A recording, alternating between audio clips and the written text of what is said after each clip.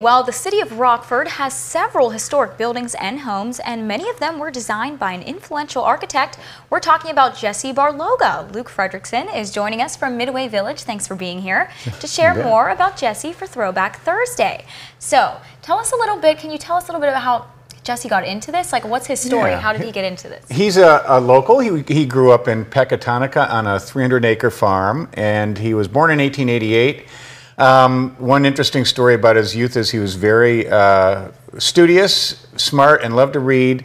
And he would ride a horse and buggy to school 5 miles, and he trusted the horse to know the way and just would put his face into a book. And it worried his mother because the horse, when the horse would see school or see home, the horse would kind of take off, and he would just stay in his book, and she was worried he'd get thrown from the horse. So he was a very smart, ambitious kid.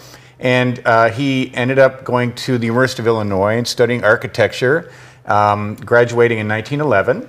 And he opened his own firm in Rockford by 1919 after apprenticing with some local architects. So it was really in a golden age of architectural design. There were new styles, new materials available, and Rockford was really booming then with a lot of wealthy people to hire him to design new homes and buildings, and new neighborhoods spreading out from the downtown area. So he was very prolific and remains Rockford's most well-known and influential architect. Very interesting. Yeah, he seems very studious, I will say. Yeah. And if you'd see the interiors of some of his homes or some of his noteworthy buildings, very ornate. A lot of attention to detail and craftsmanship.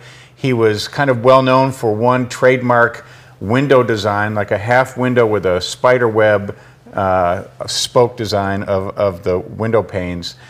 So he designed in all sorts of different styles: Mediterranean, Renaissance, Georgian, Colonial, some Art Deco as well, Tudor. And it's just neat to see these homes still throughout town and in great shape. Every now and then a Barloga home comes on the market and attracts a lot of attention, and it's nice to go out and check out an open house and see the details of his work up close. Yeah, that's very cool, and that's also very cool that they're still around. Now, what neighborhoods in Rockford can we find these homes in? Yes, it's along National Avenue in the Edgewater area, Clinton Street, Harlem Boulevard, along the river. He had over 11 homes and many other restorations in the Browns Hills neighborhood, which is over behind Sinisippi Park. And that was a new developed area when he was working.